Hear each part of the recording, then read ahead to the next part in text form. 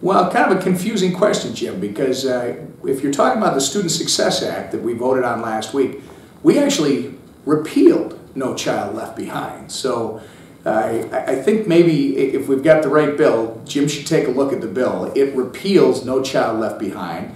It eliminates the federal testing requirements. It delinks the money from the feds that they're sending to our schools. It delinks that so our schools now have control over where those dollars go. In other words, gives more authority to the local authority.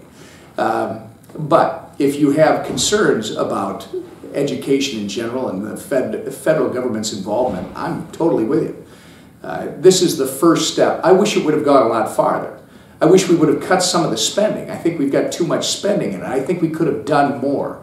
But as far as what I was given to vote on, the Student Success Act is the beginning of delinking the feds from the state authorities, more importantly, from parents. Incidentally, it also stops this Obama administration from pushing their education agenda by making it, by allowing local school districts to opt out of Common Core without penalty. There are some good things in this bill, even though, again, I think a lot of us would have preferred that it go farther, and I think this is just the beginning. Anybody who knows my background knows that I have always been and still am in favor of getting the federal government out of our education system. And in fact, we did have an amendment that was offered to the Student Success Act the day we voted on it to do just that. It was called the A+ Amendment, something I supported, something I voted for. Unfortunately, there aren't enough of us yet.